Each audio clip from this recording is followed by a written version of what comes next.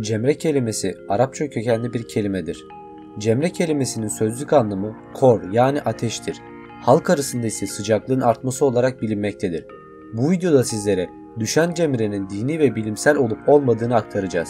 Yorumlarınız ile fikrinizi belirtebilir veya sorularınız var ise sorabilirsiniz. Arapça kökenli olan cemre kelimesinin hikayesi vardır. Arap insanlar havalar ısındığı zaman yüksek yerlerde yaşarlar. Kış ayları geldiğinde ise düzlük yerlerde yaşamaktadırlar. Düzlük yerlerde ortaya büyük bir çadır yapılır. Bu çadırda birlikte yaşarlardı. Çadırın hemen dışında küçükbaş hayvanlar daire şeklinde yerleştirilir. Küçükbaş hayvanların dışına da develer yerleştirilirdi. Kış geldiğinde birisi kendileri için, diğer ikisi de küçükbaş hayvanlar ve develer için olmak üzere 3 ateş yakarlardı. Havaların ısınmasıyla birlikte bu ateşler birer hafta arayla dıştan içe doğru söndürülmüştür. Böylece havaların ısınması halk dilinde havaların ısınması anlamına gelmiştir.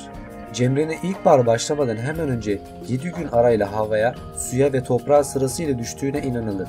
Bu düşen cemreler sayesinde hava, su ve toprak ısınır. 29 ila 20 Şubat tarihlerinde havaya, 26 ila 27 Şubat tarihlerinde suya, 5 ila 6 Mart tarihinde ise toprağa cemre düştüğüne inanılmaktadır. Halk cemrenin düşüş sırasıyla göre önce havanın ısındığına, sonra su ve yerin ısındığına inanır. Ancak bu coğrafi bilgilerde çatışmaktadır. Çünkü güneş ışınları önce toprağı ısıtmaktadır. Yerden yansıyan ışınlar havayı ısıtır. Bunu örnekleyecek olursak dağların yüksek kısımlarında kar olması ve buralarda havanın soğuk olmasını verebiliriz. Halk arasında cemre düşmesiyle birlikte Hıdrellez ve Nevruz kutlamaları başlamaktadır. Cemre düşmesi Türk kültüründe de önemli bir yer sahiptir. Kültür ve edebiyat alanında kendileri yer bulmuştur. Osmanlı zamanında divan şairleri cemre zamanlarında önemli kişilere övgü şiirleri yazarlardı. Bu şiirlere cemreviye denilmektedir. Meteoroloji olarak ele alacak olursak ısınma sırası toprak, hava ve su şeklinde gerçekleşmektedir. Cemre düşmesi tecrübelerle dayanan bir inanış olsa da bazen cemrenin düştüğü günlerde havalar soğuyabilmektedir.